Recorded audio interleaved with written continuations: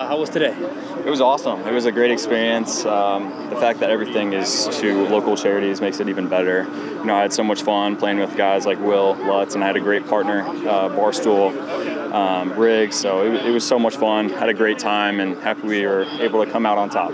Riggs came through clutch there at the end there, huh? That was a hell of a play. He did. He had two great holes. So he had the third hole. He actually tied us going into the last one. And he finished it off with another great putt. So I'm thankful for that. So very, very excited. This offseason,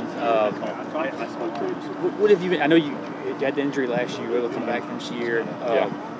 What was what's been kind of your goal this offseason as you get closer to the OTAs and obviously training camp? Yeah, just stay on top of my body, build where I had some weaknesses in the past.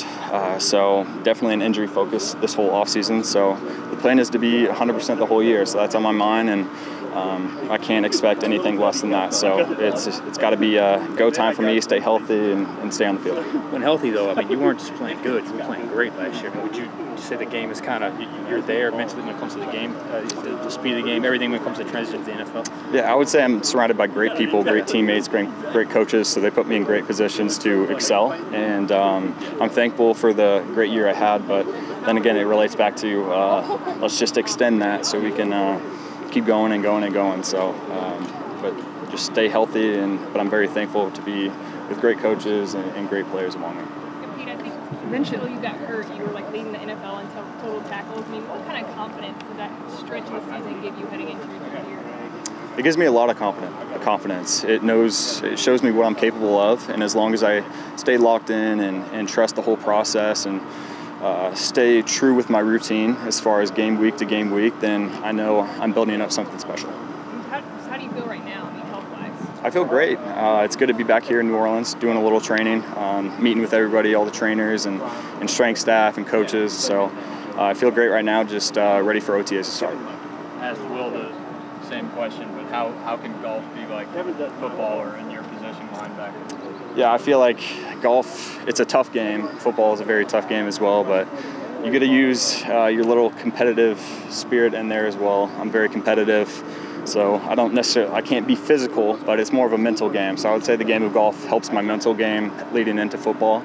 But it's pretty cool that you can compete and not necessarily overuse your body in certain things like this. So it's very relatable, more of a mental game. Can you talk about the shot out the tree on 8? Yeah, so I had a really, really bad drive, and it went straight in the what do you call that? The forest. Yeah, it was a scavenger hunt over there, but found my ball and had about 110 to the hole, and with a tough lie, so I got it there close, and that was a pretty cool shot, having the birdie opportunity. How exciting is the draft coming up? I mean, Will was just talking about Cam, but yeah. Welcoming new guys to the team, but also the dynamic of what position are we get? Is that a conversation you've had? It's not necessarily. We're very, very excited, and adding great young players to our team is always a plus. Just being able to be in the position where I'm at now to be able to help them going in as far as learning the playbook and really help these young guys on their journey is huge. I know I used a lot of guys that were in my position now when I was a rookie. So very excited for it. Definitely looking forward. Do you think the Saints are going to add another linebacker this year? I don't know. I mean, I would hope so. I would want to learn from him and have him learn from me as well. So we'll see when that comes. You mentioned you feel fine now. After having that surgery and coming back so quick, how did you feel at the end of the season? And did you have to have follow-ups or anything to kind of get back to 100%? When I played towards the end of the season, I was 100%, so I was going. And I've had no issues with the injuries I had leading up until when I was cleared. So I'm okay now. That's not even in my thought process now. I'm just kind of ready to get out and play some football. So does the off-season program start this week? We were just talking about that. We thought it started this week, but yeah. So it's broken up into different phases. So basically, we got a lot of strength and conditioning rolled up until the start of OTAs, which I think are late May, early June. So yeah.